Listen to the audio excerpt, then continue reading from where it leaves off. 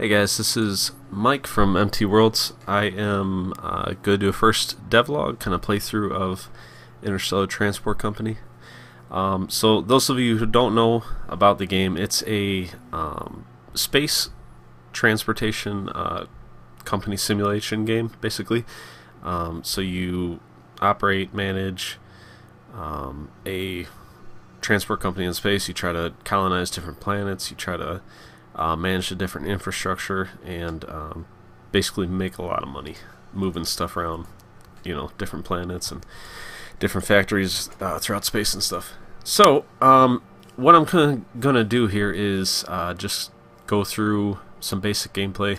We're still, maybe 4 months out from launch or so. If everything goes good, we're not really sure yet. We're kind of gonna wait until response is high enough to some of our videos like these before we release. So let's kind of jump right into a game here. So you'll have different options. You can obviously do a custom game, or you change the amount of stars and everything else, and you can customize exactly how many AI competitors you want. You have the same options in multiplayer, so if you're playing online, you can change exactly how big or how small you want.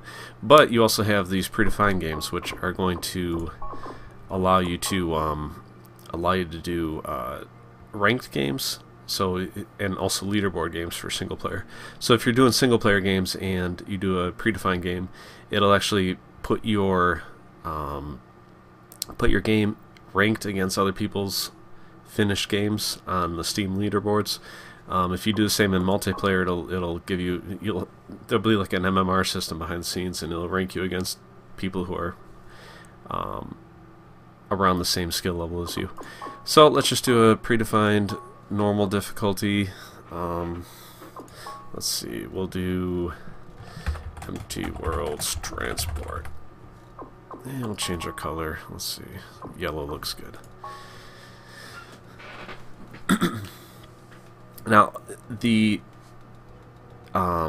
galaxy is all procedurally generated, so you'll get a different galaxy every single time you play, and this is the galaxy screen here. So as you can see, mostly stars are kind of this yellowish color, which means they have no population. You'll see one of these is Sol, which is obviously our star. It's got a ton of population, and I just have a little test system over here so I can test the interstellar stuff. So if we go into Sol, you'll see that we have a similar color scheme on the planets. So here's Earth with the moon. I had to cut the video there. My son decided to come in and tried to play with me here. So anyways, so I have, you can get in nice and close to the different planets here. This is Earth and the moon, of course. You have all the different planets, obviously, and all the different moons. So if you go over to like the here's Saturn, and you got Titan here. You can just click on these, that'd be easier. Where's Jupiter? I gotta fix the zoom speed, because the zoom speed just kind of takes forever when you're zooming out. So yeah, you can see Jupiter's got all 4 big moons here. So we tried to model it. It's pretty darn accurate as far as the distances between all the different planets and everything. The distances between the Earth and the moon, and actually all the different moons, are a little exaggerated, just because the simulation couldn't really handle them being so close with the other planetary distances so far and everything. But we kind of err on the side of realism throughout the game, so it's a pretty cool setup of the galaxy and all the planets and everything else. So what the game kind of focuses on is building routes between the different planets and managing the routes and managing the different resources. So as you can see on Earth, these are the supply and demands here that you have. So food, water, consumer goods, raw materials, rare raw resources, machinery, and then all the different types of passengers that you can transport. We're also going to be adding dilithium crystals and dilithium fuel, which you have to refine into fuel, of course, the crystals into fuel. That will be how you manage the amount of interstellar fuel that you have, and you're going to have to move that around between the different systems, making sure that you have everything supplied. So that's just kind of one of the things that we're adding in order to boost the amount of infrastructure management you have in the game. Alright, so as you can see, Earth is supplying a lot of food and water, a little bit of consumer goods, and it needs a ton of rare resources. So what we're kind of going off is that it's 2050 and the Earth is, you know, just really crowded. It's got almost 10 billion people here now, and there's not much room for us to mine and to gather rare, you know, to gather minerals and resources off the planet. So we're starting to look out at the moon, and on the moon, as you can see here, we're not really supplying any resources yet. The reason that is because our development's so low. So development's only at 20%. So kind of what you're going to be doing is trying to develop these colonies so they could provide the things you need.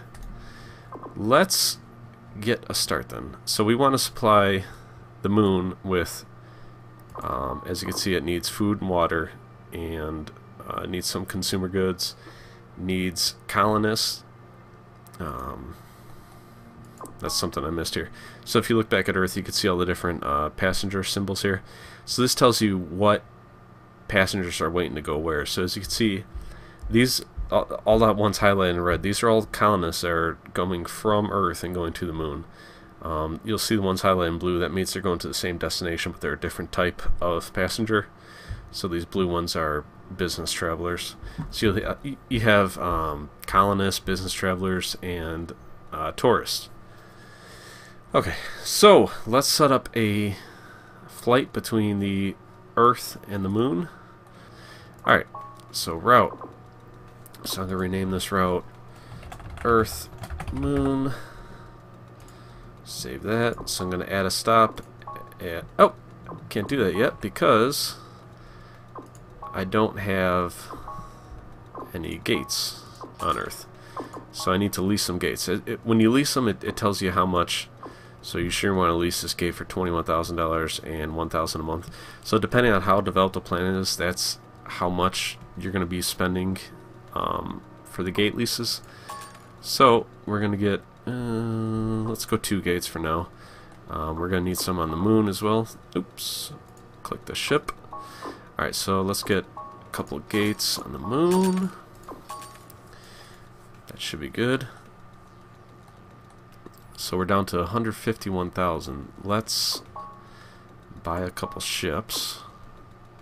So this is the ship purchase screen. So let me slow down the simulation here so it doesn't start starving the moon or nothing. So what you're doing here, you're setting up the different types of cargoes that you can transport on the ships you're buying.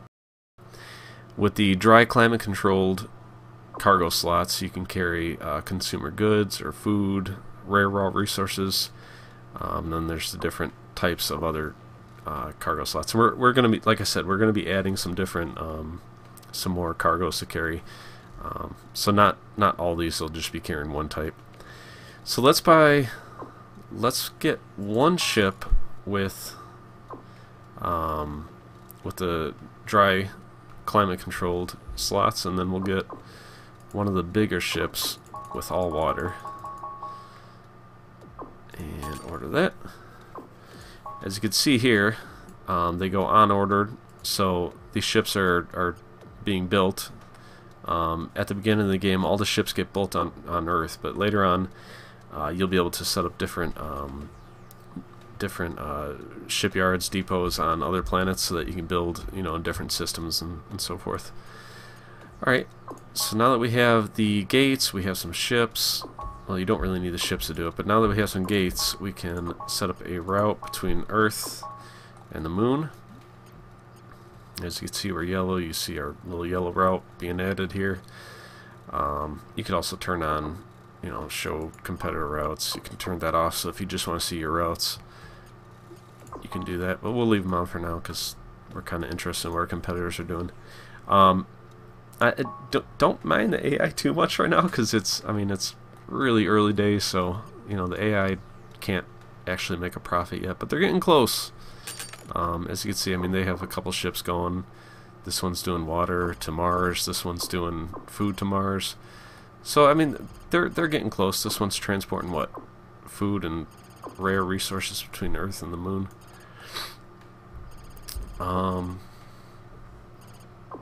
So let's assign our ships to a route, and we will go ahead and start it. And as you can see, our little ship goes from Earth, goes to the moon, and if you hover over here, it's telling you it's carrying 20 food right now. So let's see what kind of money we made. I think the smaller ships are like $20,000 right now. So we can kind of get an idea of what we're going to be making. Alright, so we make about $1,200. Cool. So let's assign this one also. Start that ship. There he goes. Flying around. And we just added this cool little landing animation, so it kind of lands on the planet instead of just... they used to just disappear a few months ago, so... Big improvement. And you can see that the food ship, he can also carry rare resources, so the moon is producing some of that. Not too much. You could see down here with the production consumption how much is waiting. So there's 42 rare resources, so they'll dry up pretty fast. Alright, so you have finances screen here. That helps you, it'll help you manage your incomes, outlays, and everything else. Alright, so now that we have that working, let's see how much stuff the moon has. It's still demanding a lot of food and water, of course. And as you can see, every little delivery is going to bring this demand and demand down. So what we'll do now is set up a colonist, because if you remember looking at the Earth, there's a ton of colonists waiting to go to the moon. So we'll buy a ship that will transport colonists to the moon. Now, what you got to keep in mind when you do this is that each slot can carry about 5,000 passengers. So you're going to be increasing the population of your planets kind of significantly. Moon only has 6 million people now, so we're going to be adding, was that 200,000 or so every delivery, or 50? I'm not sure, but it's going to be a lot of people, and so you got to make sure that you up the water and food deliveries as well. So we'll kind of speed this up so that the ship gets ordered faster here. Okay, awaiting assignment. Earth, Moon, good. So in transit, let's see how much money we make for this. Alright, $750 for the colonist delivery. And we'll watch that population the next time it gets delivered to see how much it actually rises by. I should put in here too is like a little population graph, so you can see maybe if you hover over the population, you can see actually how fast that population is rising. That would be quite helpful.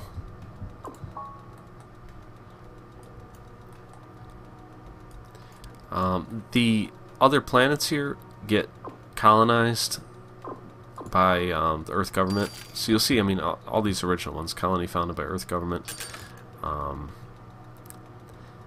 It naturally spreads, but you can also found your own colonies. So if I had 500,000, I could actually build a colony on like Mercury here or something. But we'll just hope that it naturally happens on its own, so we'll wait for that. Alright, so as you can see, the population is already 6,500,000. It was 6,400,000 or something. So we're raising it, you know, pretty fast here. This one's carrying what? 20 colonists. Alright, so it's 6,600,000. So it's almost 100,000 per delivery.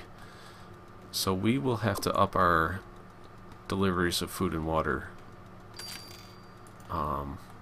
So let's buy another couple ships. We'll do a bigger one for food.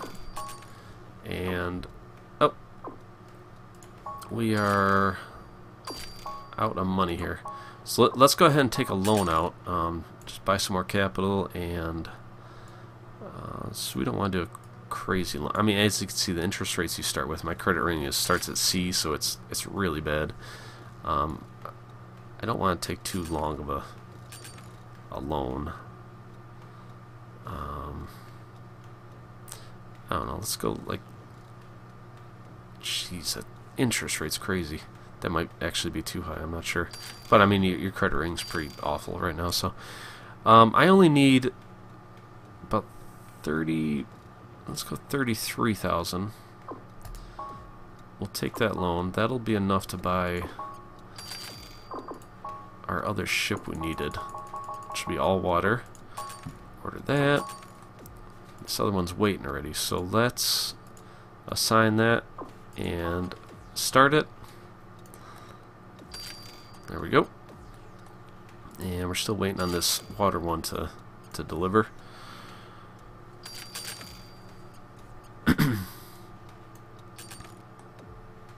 There it is. Alright, so assign it to Earth-Moon route and start it. And let's see. Cool. Good. About 3,000 a delivery.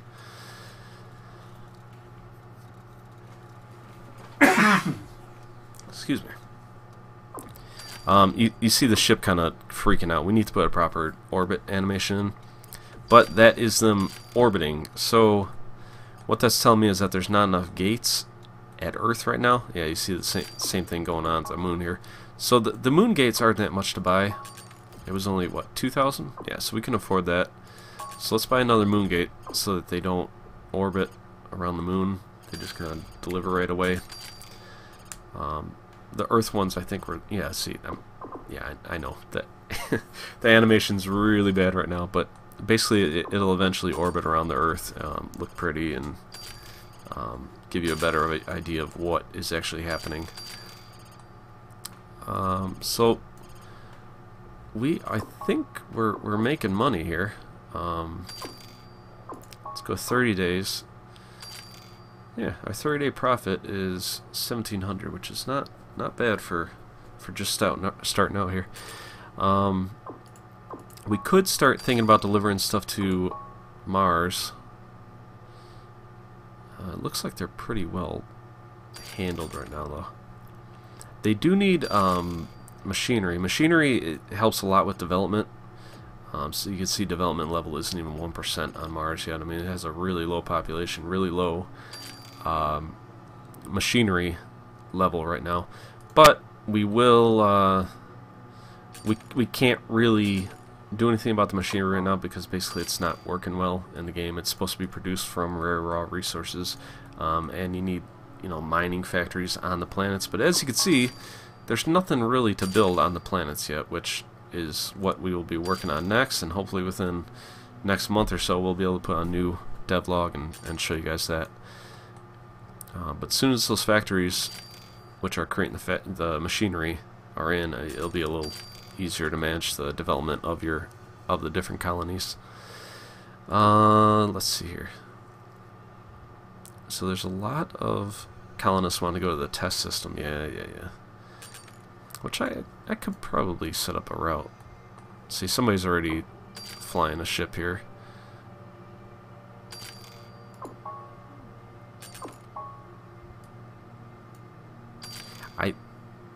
I'm not sure that this is... Okay, you know what, no, we don't have enough money. We need a lot of money for oops, we need a lot of money for a ship that can actually travel interstellar. You can see these AI ships are flying out there. So that's kind of what they do. They fly to the edge of the system, and then they'll show up on the galaxy map here, flying to the interstellar space. So you can kind of imagine later on in the game, I mean, all these stars will be populated with different things. So you can go in here and you could see, you know, different types of planets now. And what we're kind of thinking for to kind of add a little bit of exploration to the game, you'll get details. Right now you see the exact amounts, you know, like the water availability, habitability of each of the planets, but that's not, it's not going to show you exact numbers until you send a probe there. But that's coming again and probably in a couple months before launch. So I'm hoping maybe the next devlog or the one after, or the one after that, I'll be able to show you that. That should add a lot to the, you know, sense of exploring the galaxy, not just having everything known to you right off the bat. So we're making good money. What do we make? Last 90 days, 11,000 profit. So that's good.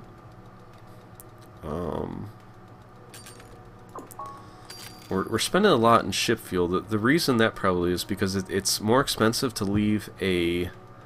And we need to get another gate on Earth. Wonder if I can afford that now. No, I need 21,000. So I'll wait for that. The reason we're probably spending so much on fuel right now is because flying from Earth is actually more expensive because, you know, there's more gravity on Earth, so it costs more in fuel. So that's another thing that you'll have to manage, you know, the fuel costs. So if you want to set up some sort of delivery system where you stage stuff on the moon or something, and you fly it from there, that might be a more affordable option, or you use different types of ships that are more cost efficient leaving Earth, just kind of as like a taxi service back and forth from the Earth to the moon, and then do your long hauls to the different systems and stuff. So there'll be a lot to think about as far as efficiencies and everything else. So let's see if we're supplying the moon with everything it needs. So the food demand is going down quite a lot. The water demand has actually gone up a little. Let's see if Mars is doing okay. Yeah, Mars is alright. As you can see, I mean, the waiting here, nobody's really delivering colonists to Mars yet. So let's buy the other gate on Earth. It's going to cut into our profits each month a little because it's $1,000 a month to do, but I'm hoping that, you know, ships won't be orbiting here and it'll actually kind of equal out.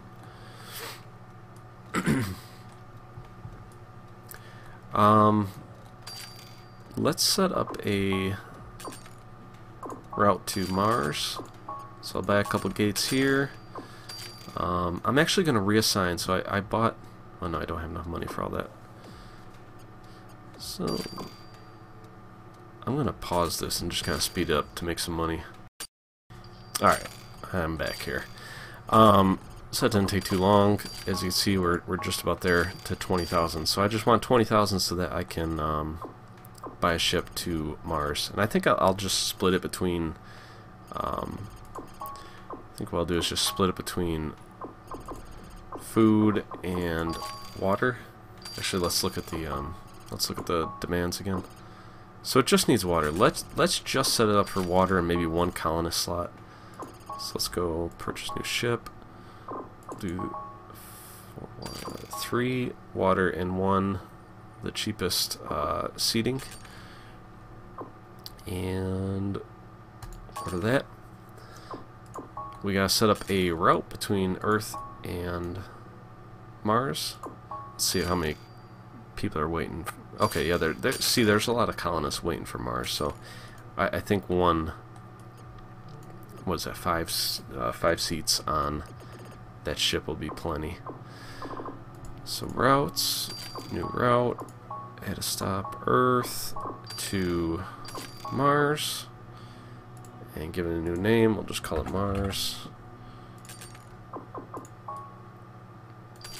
turn off the orbit lines too if that's annoying to you guys. We'll leave that off for a while. And we'll also turn off the competitor routes for a little while. Just so it's a little bit cleaner to see what exactly is going on with your company. Alright, so that one is done. Let's assign it to the Mars route. Save the route and start it. So now this guy's going to start his long haul. Oh, he didn't actually pick up any passengers. I wonder why that is. Huh. That's strange. That might be a bug, or it might be something to do with the ticket price. The passengers actually get a little more desperate as time goes on, so they should have just kind of gotten on any ship available. This guy's been waiting 530 days, man. And they'll only wait like 2 or 3 years, depending on what their goal is, but yeah, they won't wait that long for you. Alright, so he's carrying 15 water, so we probably won't make much money, since I don't think water demand is that high, is it? No, it's not that high, but it'll be something. So let's speed that up. Wait for our ship. You can actually put the ship follow camera on here. We'll slow it down before we get to Mars.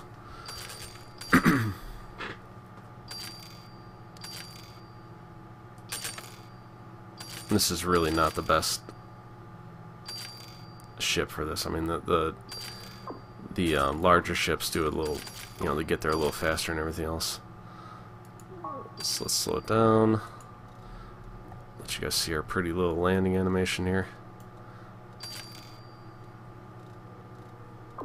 We could also see how much money that ship made. I can't really tell. Yeah, right now we have the profits. The ship costs are figured into the profits, but I think we'll remove that. We were just talking about that the other day. Chris, suggested that that's probably not a good idea, because you can't actually see, what the ship is doing, because it looks like it's always losing money. How much is one of these new ships, though? 20,000. So yeah, I think it lost money because of fuel and everything else. Where'd that go? Yeah, it's kind of hard to tell. Anyhow, yeah, there's no new colonies. I was hoping that a new colony would sprout up and we could start supplying that. But doesn't look like we're getting lucky here. Alright, as you can see here, I mean, water demand's getting pretty high on the moon, so we should probably help with that.